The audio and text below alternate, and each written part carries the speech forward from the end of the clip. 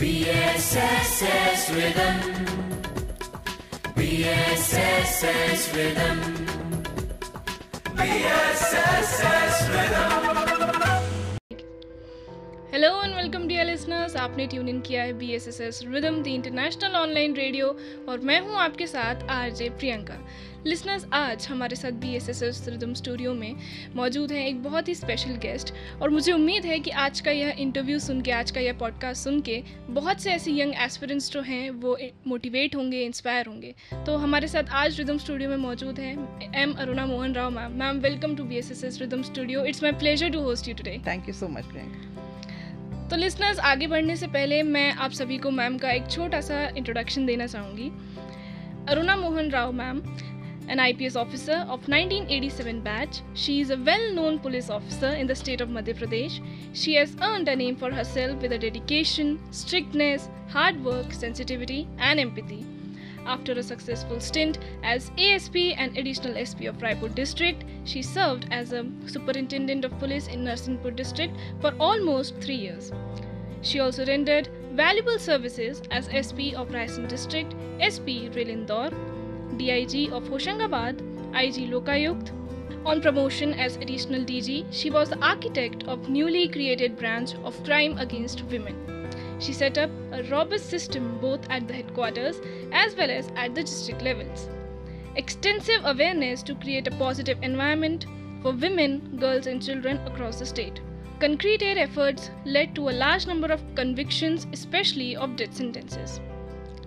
Ma'am, to begin with, first of all, I would like to ask you, what is UPSC exam all about? Because you were in this field, you have so much experience, so I think you can guide all the listeners in the best possible way. Definitely. So UPSC is one of the premier examinations conducted by the Union Public Service Commission of India, and this exam is held every year in 3 stages.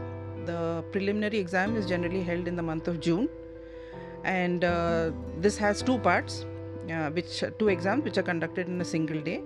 The first exam is general studies, which comprises of all topics like history, geography, political science, science and technology, current affairs.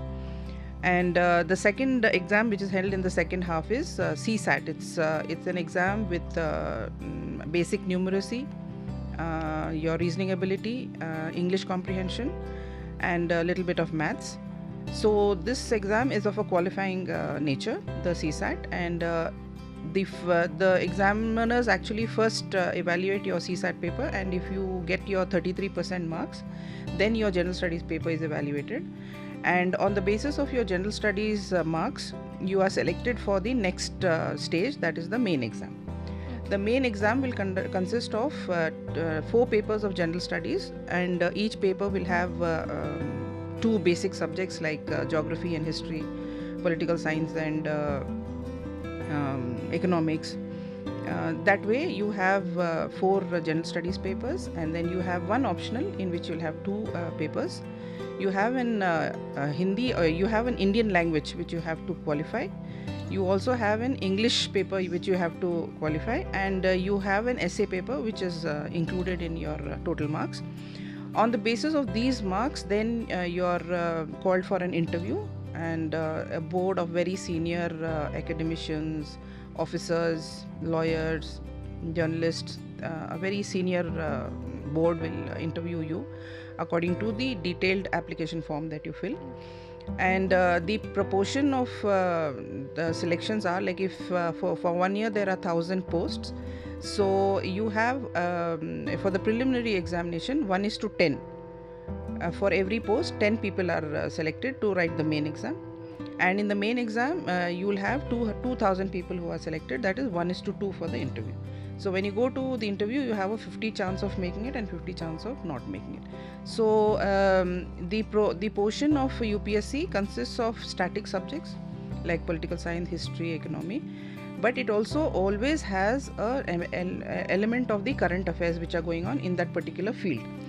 So one needs to be very, very updated about what is happening around you, about the developments in the country, and the history of the country, and the going on in the world, like international relations, what kind of foreign policy we have, how are we dealing with so many different countries. And nowadays the trend of UPSC is more internalized, in the sense that lots of questions on the Indian situation, or India's development, India's how we are faring in so many fields, economy, politics, space research, science and technology, all these subjects are combining them with the current affairs. They are being asked. So the expectation of UPSC is, because if you get through this exam, what you're going to become is an IS officer or an IPS officer or a revenue service officer or international trade officer, or you'll be getting into very, very important posts in the country, which are the most important posts, which are not only building up the administrative structure in the country, but also helping in development in all fields.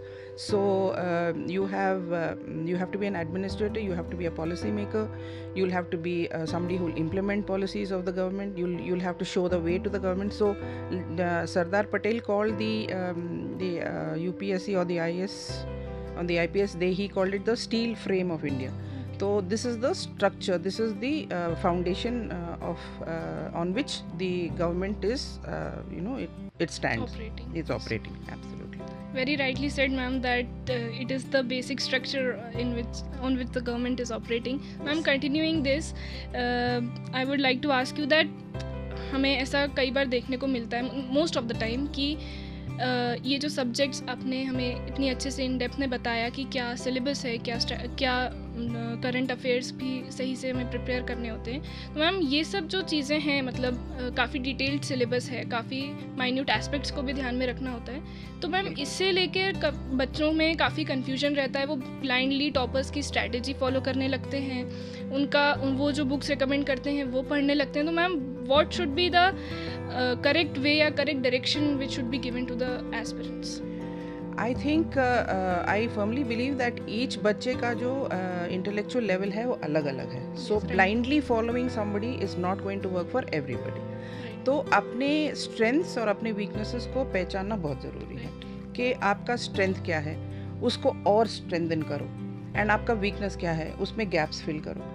So unless you have your own perception of yourself and how academically you are inclined, आपका किस में ज़्यादा interest है, क्योंकि कभी कभी ये जो syllabus इतना लंबा चौड़ा है and it is actually not having any boundaries. So you don't know where to stop and where to start. तो कभी कभी हो जाता है कि आदमी उसी में खो जाता है and then you become directionless. So having a particular direction and taking correct guidance of what to study and what not to study, and sometimes become very important what not to study, because you find that you're studying for hours together on topics which are completely not useful for your exam. Sometimes it's difficult to figure out what are the important topics from exams point of view and what we should leave for. Exactly. So there is a lot of difference between your college study and UPSC study. College mein you have to be very thorough with your subject, you have to write long answers, and in UPSC you have to apply those concepts.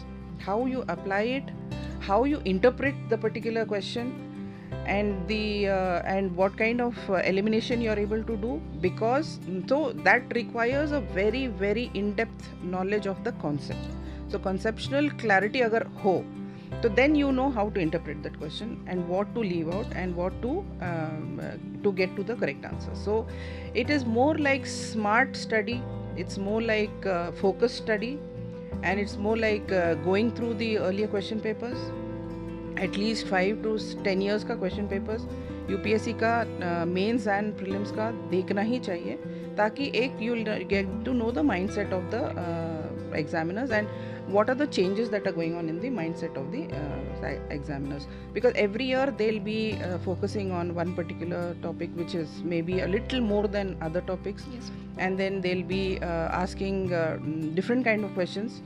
So you have to be well equipped with your knowledge, but you'll also have to be very smart in how to answer. Yes, ma'am. So ma'am, regarding this I would like to know from you about your academy and what are the different and new aspects, I must say, that which can inspire the students and help them to prepare well for this exam? Yes, Priyanka. So after my retirement in March this year, I and my family, we thought that instead of going back and relaxing and having a relaxed retired life, we should contribute something back to the society. We should give something to the society which has given us so much of, it has given us social status, it has given us comforts, it has given us so many challenges in life, it has taught us so many things, it has given us so much of experience. So we need to share this experience with the next generation. So इस उद्देश्य से हम लोगों ने Rouse academy for competitive exams इस जून को हमने start किया था.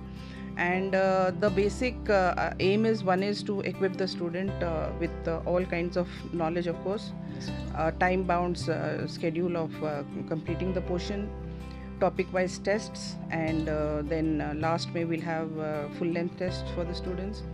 And our USP will be that we ourselves are officers. My husband is an IS officer, I'm an IPS officer. We have cracked the exam, we have gained a huge amount of knowledge over 30-35 years of service.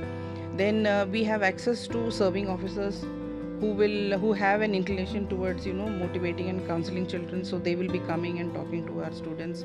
Then we have new entrants to the service who have just cracked the exam, so they'll come and give you a whole what their journey was, how did they prepare and how did they pass the examination.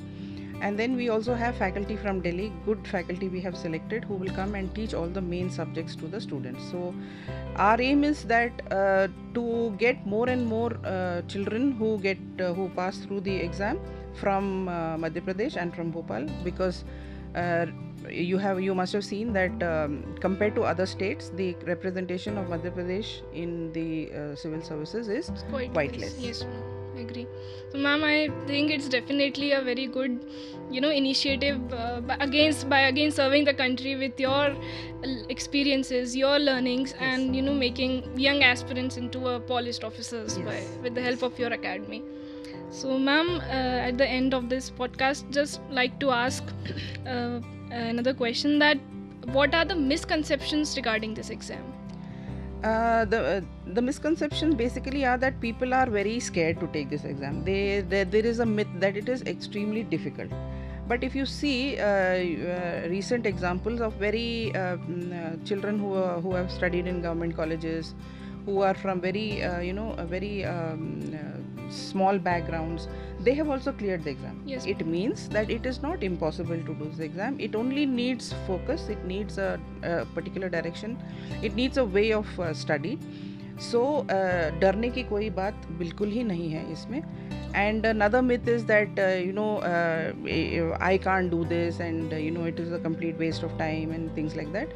But you see, if you give your full effort, even if you don't get through the UPSC, you are gaining so much of knowledge for yourself that you will be able to get some job definitely if you appear for other exams. Makes also. us capable of appearing in any other Exactly, it equips exams. you with so much of knowledge. Right. So you become a complete person after you do your the whole syllabus. So you'll know so many things, and then your current affairs will keep you abreast of all the things that are happening in the country and in the world.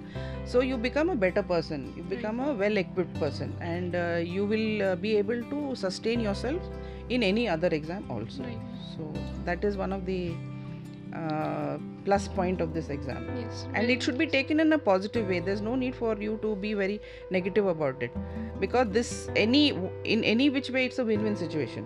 If you get to the service, well and good. If you don't get, you'll definitely make it in some other job. Ma'am, but what's the right age to get into this service, so that accordingly what are the promotions, or what are the next steps into the service, or next positions which are given? Yeah, so you are eligible to write the exam once you're 21 years old, and most people by that time finish their graduation, and that is the minimum qualification also. So I would recommend that the students should take guidance from their first year, second or third year. So by the time they are in the third year, just by revision they can go and write the examination.